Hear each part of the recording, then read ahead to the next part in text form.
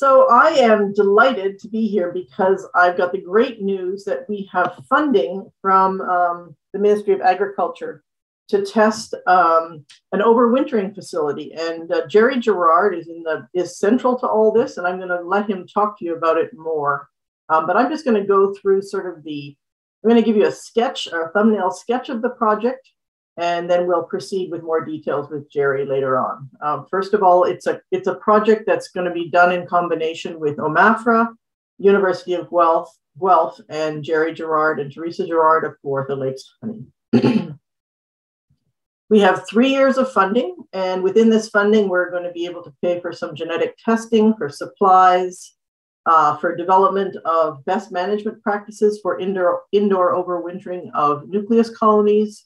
We're going to have a field tour at For the Lakes Honey so that any beekeeper who wants to see the facility can come and do that. And then we're also hoping to host a national symposium on overwintering after the project or towards the end of the project. We had a lot of support for this project from the beekeeping world. The Ontario Beekeepers Association is supporting us. They're providing in-kind funding in terms of giving us some of the hours of the tech transfer team to help us with the project. So we're very grateful for that. Dancing Bee Equipment has been very generous and is helping to support some of the costs associated with getting the project up and running with respect to bee equipment. We've had support from the Canadian Association of Professional Apiculturalists. They are supporting us in this project, and we hope to work with them to run the overwintering symposium towards the end of the project. And of course, our local Beekeepers Association, Central Ontario Beekeepers Association, of which Jerry is a very prominent member, has also supported us with some cash funding. And as always, they support my work, and I'm so grateful for all of these people. The researchers involved in the project lead is Dr. Nigel Rain from the University of Guelph. And then there's me, Dr. Susan Chan. I'm going to act in this project as the project manager, the person who keeps it all running and makes sure that all the wheels are greased and so forth. And also I'll be involved directly with helping both Grace McKinney, who is the PhD student who is going to be attached to this project, and Monica Winkle, who's the technician of this project, to solve problems. It's a great team, and I'm really pleased to be a part of it. Now, of course, none of this matters if we don't have beekeepers involved. And so at this point, I just want you to see Jerry and Teresa Gerard are really fundamental to this project. First of all, we're testing something that Jerry invented. Now, Jerry, if you know him, is a real inventor. The wheels in his head are always turning. And one day, about a year and a half ago, he showed me what he was up to. And I said, Jerry, we have to get funding to see if we can test this and so that all of Ontario can benefit from this. And Jerry's a very humble guy. He'll pretend that it's no big deal, but it's really a big deal. The other beekeepers are involved, I hope, will be some of you, and I'll tell you a little bit more about that.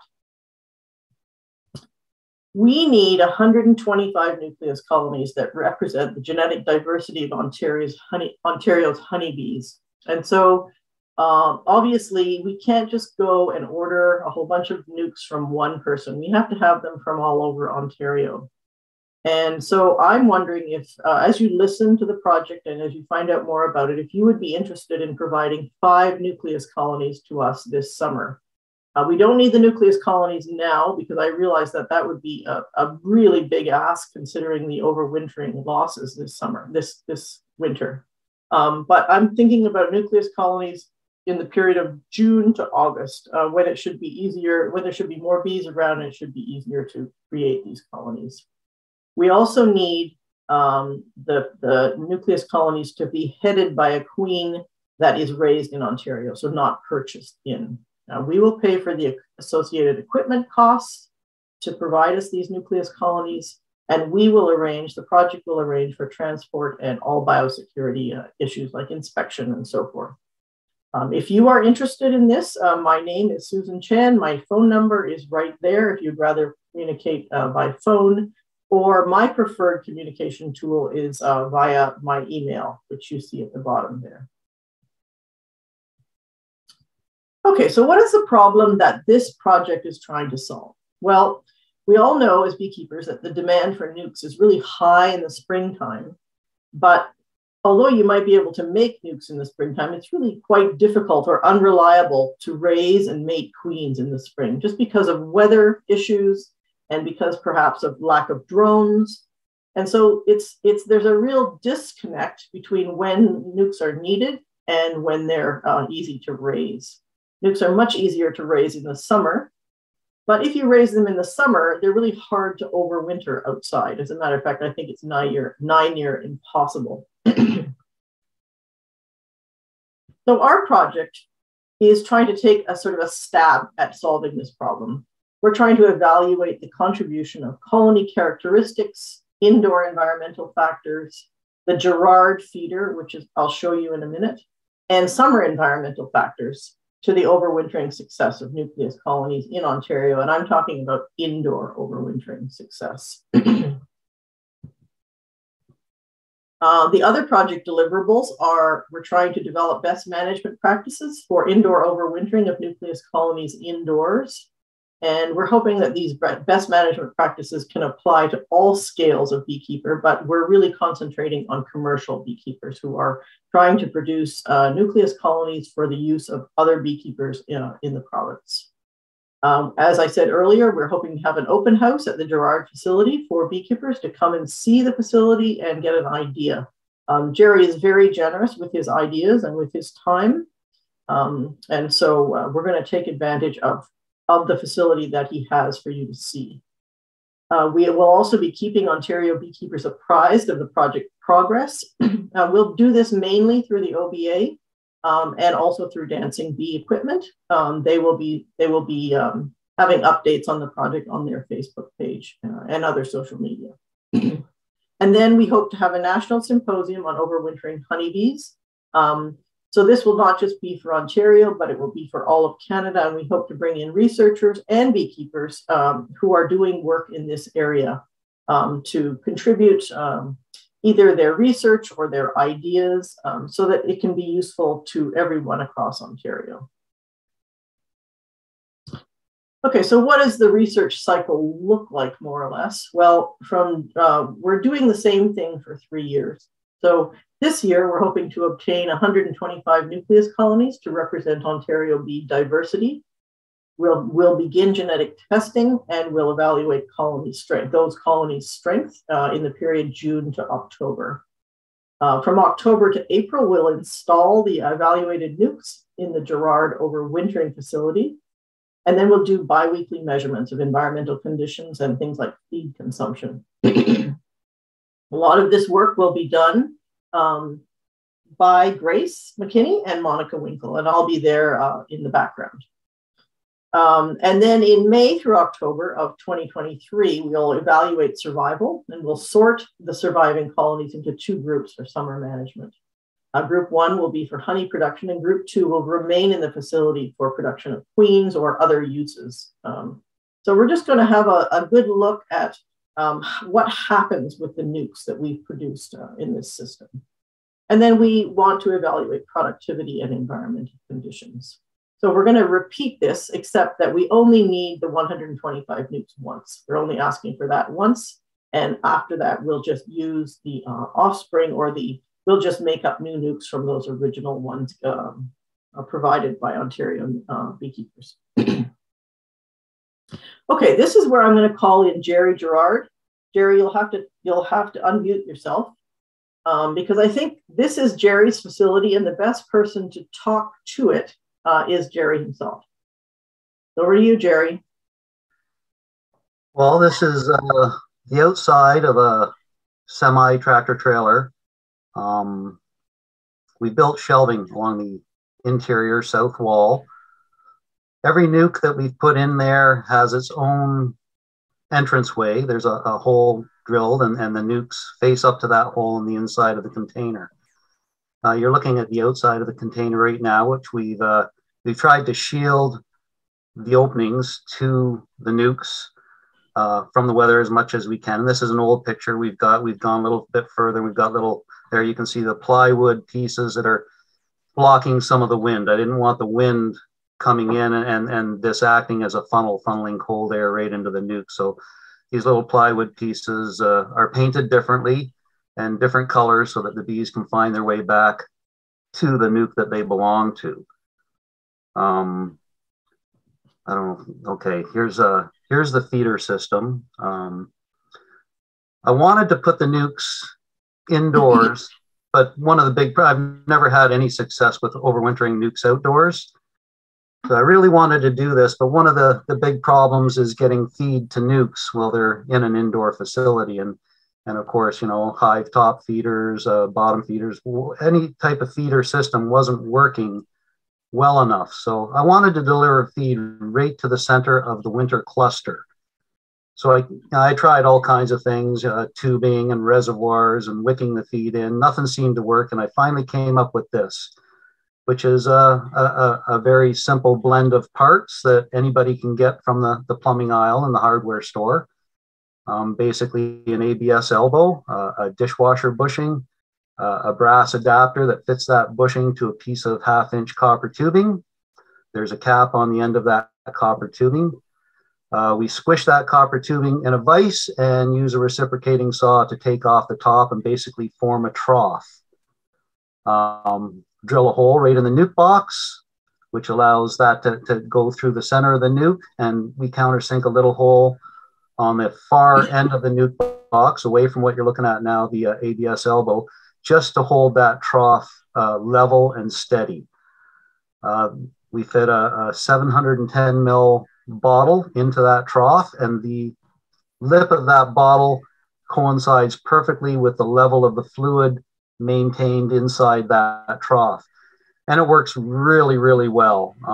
The bees belly up to that trough and consume as much feed as they should need at any given time. This is the indoor shelving rack of the trailer. We've made enough space to fit 240 nukes into this trailer. Basically, each nuke has its own little pocket that it fits into.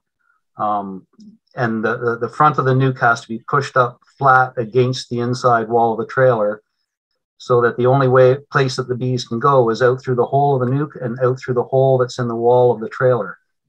After we built the shelving and had little pockets made that were going to accommodate each nuke box, we had the insulation people come in and spray foam insulation throughout the whole trailer. So it's well insulated, not well enough. I want to go a little bit further. I should have done underneath on the floor, and maybe we're going to get the guys in and make it all a little bit thicker, because we are keeping the temperature warm. Following Pierre Giovinazzo's research on indoor banking of queens, we're going to be keeping the facility at around 15 degrees Celsius for the whole winter, trying to keep the bees from clustering too tightly. So this is these are the feeder bottles. I didn't have this trailer set up until late in the season last year. We're near the end of August.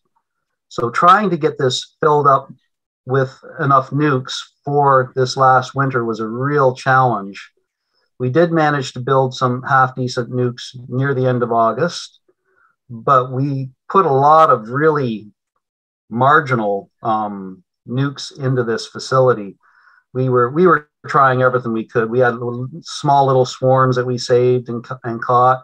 We were splitting nukes and some weak colonies from our out yards that would never have stood a chance of surviving in the out yards, even if we'd united them with other weak hives. They just wouldn't have made it. And we even really got desperate just to fill this facility up. We were blowing bees out of some supers that we were removing late in September, blowing the bees into a cage, putting the bees into these and then installing a queen with them, just to get this filled up for this first winter. So a lot of really marginal nukes were put into this winter, and yet with the warm temperatures, the feeding system and pollen supplement, we've got less than 10% losses, which is, I think, a phenomenal. It's I think next year we're going to have much greater success than that. Jerry, I'm going to interrupt here. The orange, you'll notice the little orange arrow, and those are showing you all or those are showing you some of the nukes that don't have bottles on them. Those are the ones that died, basically. Anything that has a bottle with liquid in it did not die, these pictures were taken just the other day. And Jerry, can you speak to the fact that most of your losses are actually on the floor there? Yeah, that's true. Like you said, anything without a bottle is a hive that didn't make it. And like I said, I do want to insulate underneath the trailer a little bit better. When I'm standing out there in the winter in my shoes, I can feel the cold coming up through the floor. So having a really well insulated container or shed or whatever you use for something like this, it's got to be really, really well insulated. This container sits right behind my honey house. So we're able to run power out there very easily. We didn't have to worry about red light or lights. We got LED lighting in there. And one of the cool things that we did find with this facility is we're able to work the bees in the winter. After we got this full and finished our season, honey extraction and all that kind of stuff, we were pulling these nukes off the shelf at the end of December, pulling frames out, looking at bees, like in a snowstorm or late at night. And the bees were perfectly fine with it. Most of them stayed right on the frame, and that was never an issue.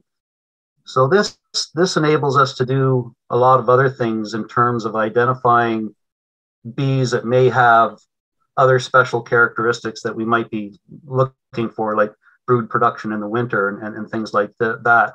And we do hope in the future to also, well, for next winter, we want to try banking queens in these nukes as well. So we're getting all the strategies for pulling that off worked out.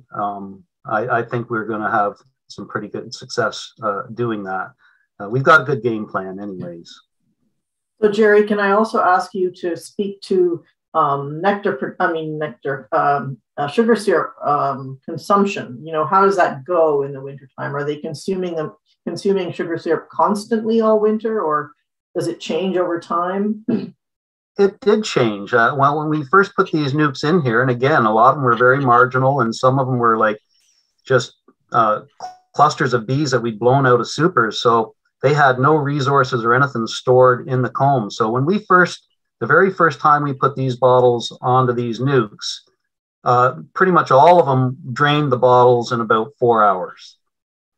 Then we put the bottles back on, and they went through a couple of bottles like really fast. They gradually over the winter slowed down on their consumption, primarily because they'd stored as much as they could in the combs that were provided to them.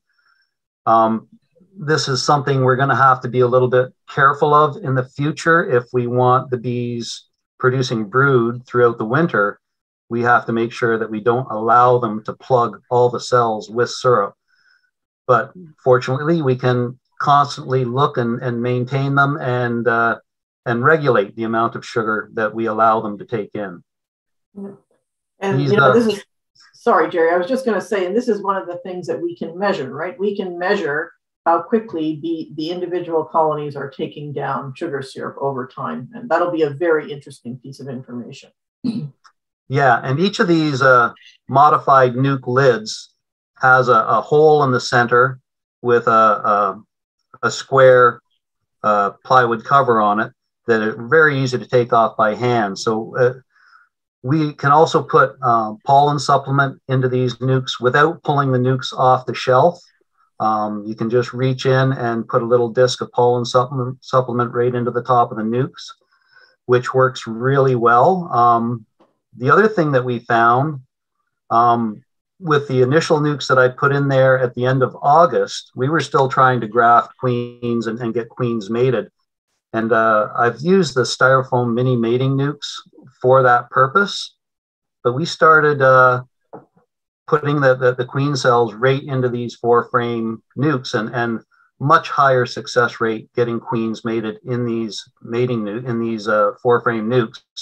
And adding the queen cells to a nuke is the same way as we put the pollen patties in. You just reach the cell in, pull the little disc off the top of the cover, and slide the cell down between the two middle frames. And that was working like a charm as well. So, Jerry, there's a question. What concentration of sugar syrup are you using? I tend to mix it fairly thick. I mix it in a 45-gallon drum, and I'll put 5 to 6 20-kilogram sacks in a 45-gallon drum, and then top it right to the brim with water. So it's fairly thick. I want the bees to work as little as possible in terms of storing and utilizing that syrup. Okay, thanks a lot. So I'm going to move along because I'm sure there'll be questions at the end for you, Jerry. Oh, my screen is not. I'm not able to move the slide forward. I don't know what's happened. Get the hammer. There we go. Okay. So, I am sure that you're all very aware of the winter losses this year and what that means and the pressure it puts on people, especially beekeepers who are trying to produce nucleus colonies for themselves to compensate for winter losses, but for other people who are trying to get into beekeeping. So we really are trying to test an overwintering method that can be scaled up or down. So in Jerry's setup, it's a fairly large scale operation, but actually we could take one segment of that operation and scale it down to something much smaller if we wanted to. We're also trying to provide information about startup and operating costs for this facility, because of course there are startup costs and there are operating costs, and these have we have to make these things, we have to make people aware of these things. We're also trying to provide scalable plans to build such an overwintering facility. We're concentrating on commercial producers, but we will try to have something that can be scaled down also. And lastly, we really are trying to improve the sustainability of beekeeping in Ontario and beyond, so that we will have less dependence upon imported queens specifically. So again, I'm reiterating that we do need help from beekeepers. And if you can see yourself being able to produce 5 nucleus colonies for us this summer, then please do contact me and I will talk to you about it and we'll see what we can arrange. There are lots of logistical problems involved with this, so I need to find out, who's interested in being involved, and then I will be the person who solves those problems. So that's not your problem. If you get involved, it's not your problem to get the bees to us or anything like that. We'll make it as easy as possible, and we'll be very grateful for your generosity. So Jerry has been hinting already at a few side projects he has in mind with respect to this overwintering facility. Jerry, can you just talk briefly about winter brood rearing and banking queens and how these two things might be related and how they're related to this overwintering facility you have and the Gerard feeder that you've created? Okay, because we've been working on getting this trailer filled up with nukes, and we were doing it so late in the season, we're in the outyards trying to find frames of brood to make up nukes to go into this trailer. And we did the same thing on a smaller scale the year before. And we had the same problem making up late season nukes. And when we're going through my outyards trying to make these nukes, we started paying attention to the amount of brood available in the hives in September, October. And the year before, it was no problem. There was tons of brood throughout my whole operation. We found everything we need to make up nukes for our first initial experiment. This last fall, we decided to do the same thing, and the weather was basically the same and the same time of year. And we went around to my yards and had a really, really hard time finding brood. There just wasn't brood in any colonies.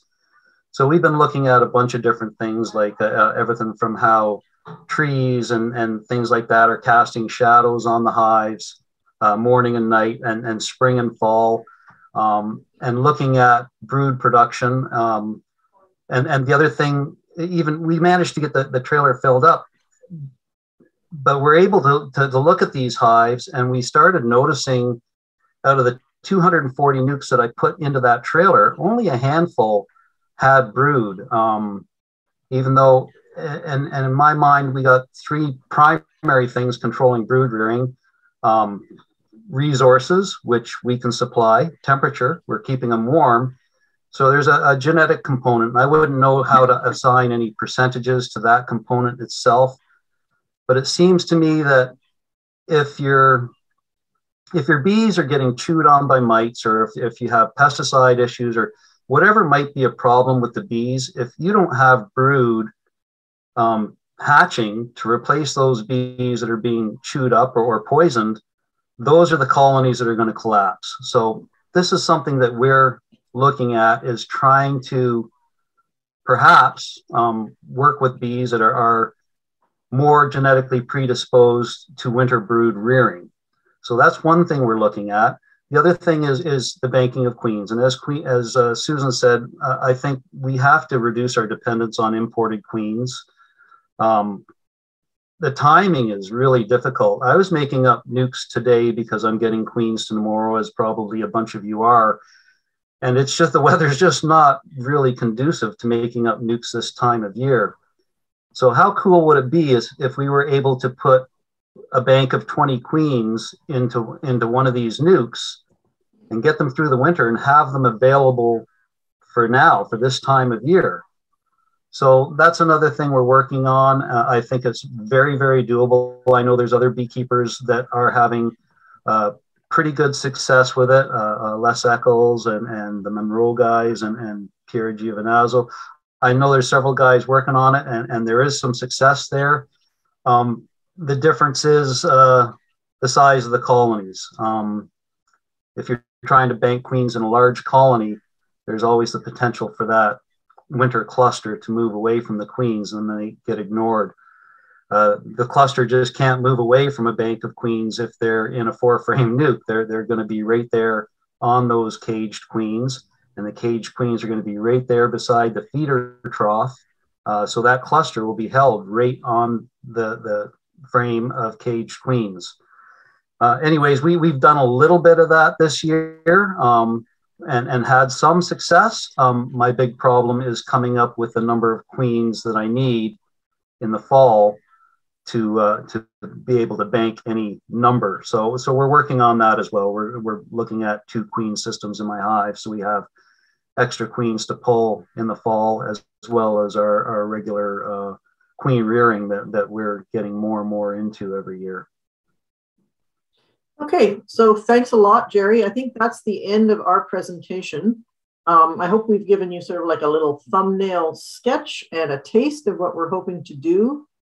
We've got a really great team, and I'm really hoping that we can actually make a difference, that we can move forward. And of course, we are very open to your expertise. If other people have expertise that they want to contribute to the project, we are very open to it. And of course, we would credit you for your expertise. So that's just, how we roll. So I'm going to thank Jerry so much for being willing to come in and speak about the things that he knows. He knows the system way, way, way better than I do. And another person I need to thank, I don't know if Nigel Rain is in the meeting, but Nigel Rain is really the person who is leading this project, and this project is residing in his lab. So, I really am grateful to Nigel also.